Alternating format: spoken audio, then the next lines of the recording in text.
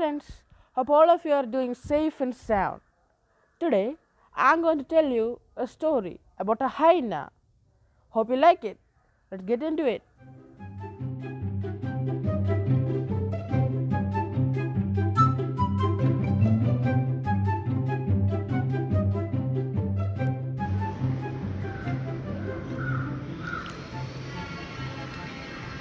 Once a hyena was invited to two parties at the same time, but he was in a dilemma.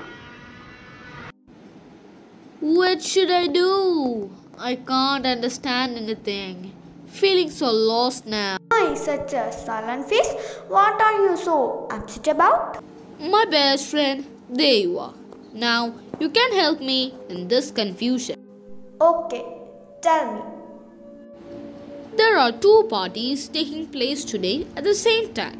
I have been invited to both of them and I want to attend both. You need to choose one and leave the other. The hyena, after thinking, came with an idea. He made up his mind that he was not going to miss out a single party. Instead, he decided to tear himself apart to attend both the parties. And obviously, he died. How foolish of you! How could you not see that tearing yourself apart would kill you? The parrot mourned his friend's death and told the tale of the hyena the rest of his life. Here, the hyena refers to human beings. The two parties refers to what nature has to offer us. The parrot can be taken as the warning given by the environment.